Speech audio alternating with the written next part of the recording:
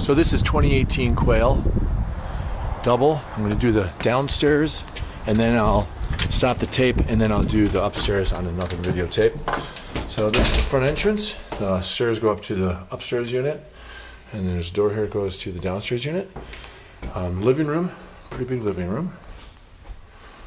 Crown molding, all the plasters are in really good shape. I actually owned a company back in the day when I lived here called Paint and Plaster, so a lot of it's been taken care of pretty well. Carpet needs to be replaced, and the hardwood floors underneath these carpets are, I think, are in pretty good shape. I don't think we've ever had any animals in here, and when I lived here, we had hardwood floors. We did not have carpeting. So, china cabinet, some leaded glass. All the windows are newer. They were replaced in probably in 95, 98 they were replaced. This downstairs unit right now, the electricity is off, so I don't have any lights on. Kitchen, I took out the bottom bank and put oak in and then left the uppers in the old uppers. Just a linoleum floor, or I'm sorry, sticky tile floor. Kitchen's decent size. You can put a table in here, and I've got a cabinet I made, wine rack, and a little microwave shelf. There's a hallway that goes to about 2 bedrooms and then the bath. All the woodwork is still unstained or unpainted, but like I said, the house needs work. That's why it's priced like it is. Bathrooms could be updated, but they were lived in until a month ago.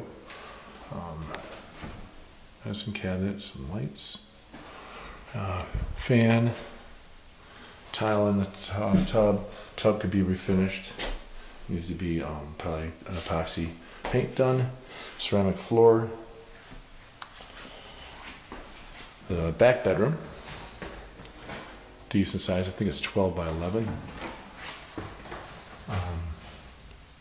Yellow is very bright, and then each bedroom does have a closet, which is sometimes unique in Lakewood, some don't.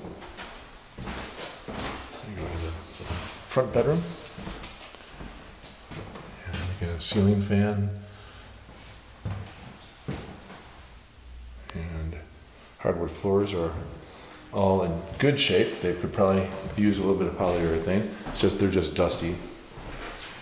Tenant hasn't come back and cleaned yet, but intends to. So this is the downstairs unit and the back door. There's a pantry here and a little cabinet up above. Space for coats in the back. And then you go down to the basement and side door that you can get out. That's usually always locked, but everybody comes in and out of this door. This goes to the back little porch.